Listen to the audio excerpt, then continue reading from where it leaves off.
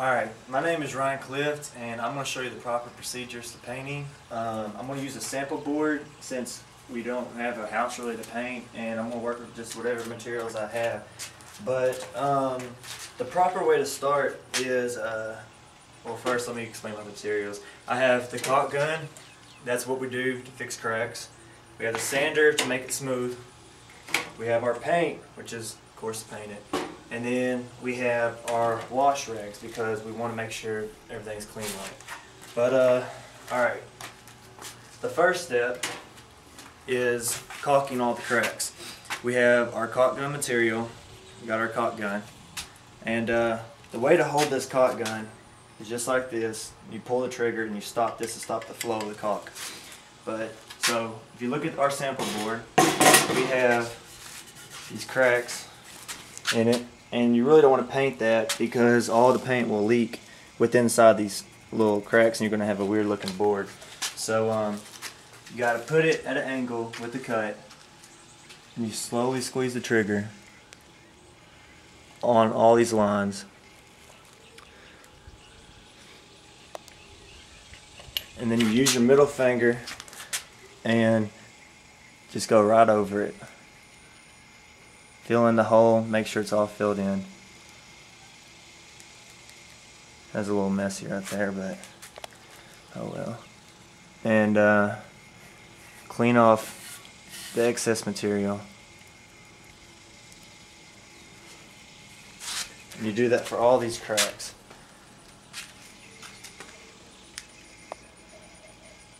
And you push that to stop.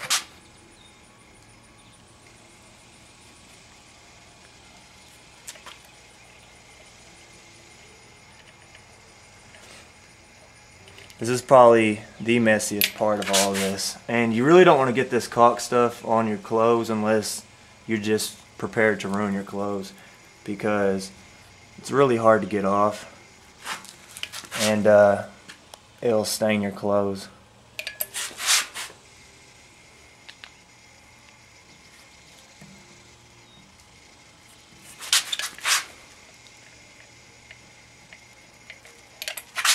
Got a bunch of cracks in this board. Alright. So now that we got all the holes leaked in, usually you would also use a putty knife to fill in big holes like knots in the board and stuff if it's not a crack. But this board's free of all those.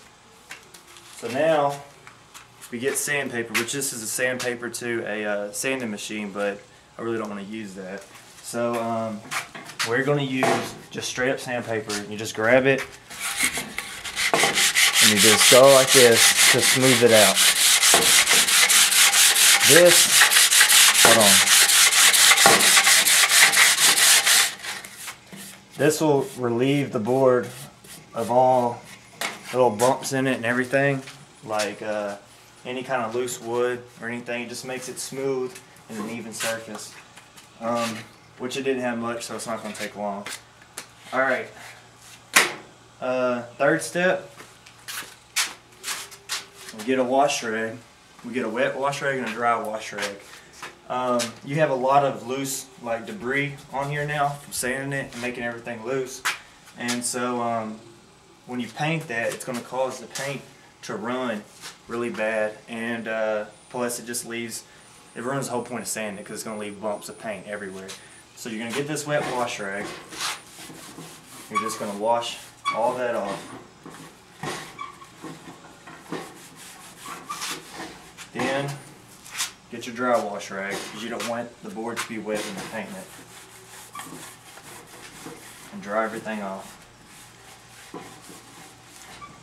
So now you have a smooth board, the crack's fixed, and it's not rough, nothing, and it's all clean. So, finally, the actual painting spot. Get a screwdriver, or a key, or a knife, or anything. Put it in the ledge of the paint. Pop it open.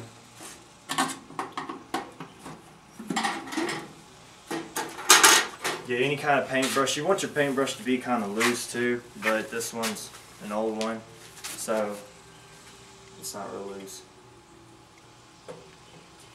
But you dip it in there, rub the excess paint off.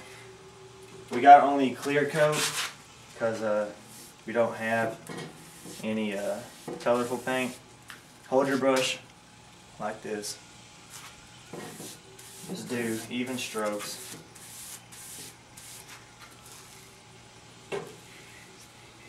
Depending on how heavy you want your coat, just that depends on how much paint you put on, of course. But there's different ways. You can do it like this when you're doing even stuff, but when you're getting corners, you got to push your brush flat and get it nice in straight lines. And then you put one final thing on it to make it smooth. You make long, straight lines.